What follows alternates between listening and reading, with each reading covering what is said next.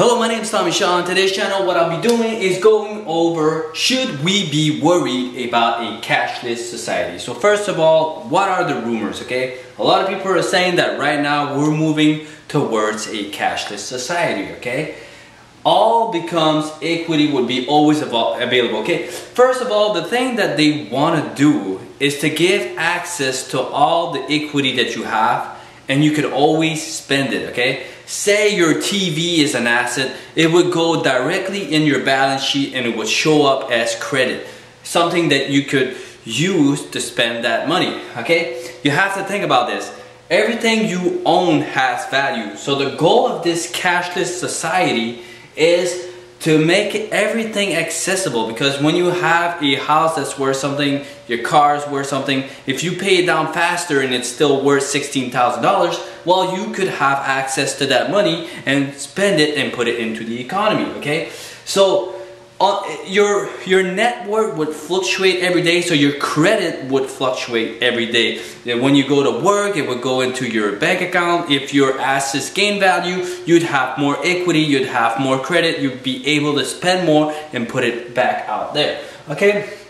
So how are we going to, like, if we are becoming a cashless society, how is it going to happen? Well, many rumors, like we're already with debit, credit, and some rumors are digital currencies. Maybe JP Morgan is going to create a currency that would fluctuate with the currencies that's already in the US. And why, okay? Why is the goal of this? It's to increase spending. If government could track all, okay, first of all, who is it gonna hurt, okay? Who is it gonna hurt and who's gonna benefit from that? Okay, we already know that the government's going to benefit from this, because they'll be able to track all expensive, everything you bought, everything you sold. They're going to be able to see everything. So the governments can track all transactions. Who gets hurt? Well, who do you think gets hurt in this? It's going to be the person with not a lot of money, or medium class, because who goes around with $100,000? If you're rich, you're not going to carry money on you, because if you want to buy something, everything costs $200 and more. So when you have money or you have a lot of equity, you're not going to carry around a lot of money. But the people who get hurt are the people who go on the side, they buy something, and if you sell something and you don't want to pay taxes on that, well, you're gonna get hurt, because if everything counts as money, tips, whatever, everybody's gonna see everything. So that's the way to increase GDP, but also to increase taxes on the lower income and middle class.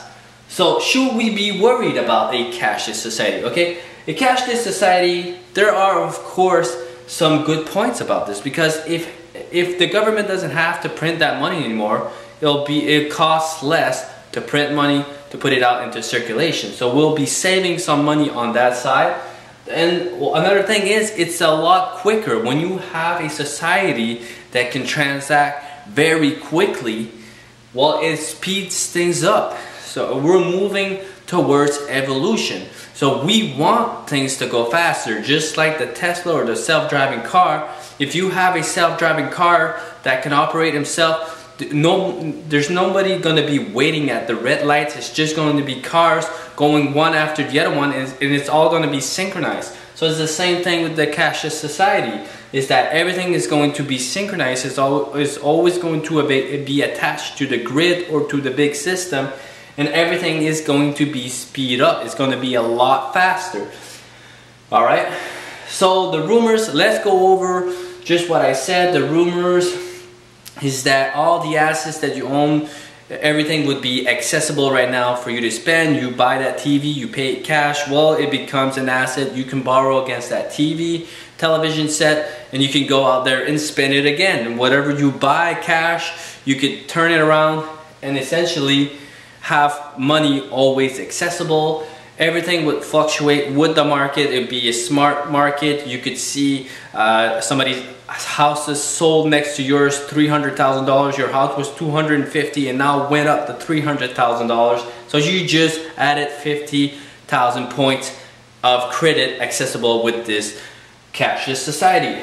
Now, how are we going to do this? It's going to be something that's smart, a digital currency.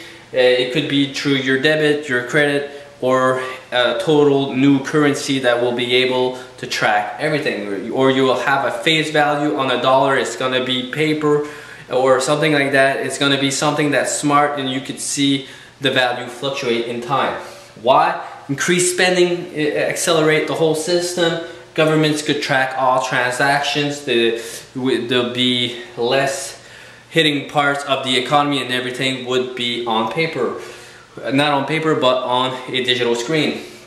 Who gets hurt? Of course, the lower and middle class. It's kind of sad because they're the ones who need it the most, and hopefully there will be a system that is going to favor the person that has less money to go towards that system, so that everybody has an equal share of this. Who wins? Governments win, and people who know how to take advantage of a certain arbitrage in the system and are able to make a spread. Alright, that's it for today. If you like this kind of information, please leave a like and subscribe. Remember, I'll be seeing you on the next video. Thank you.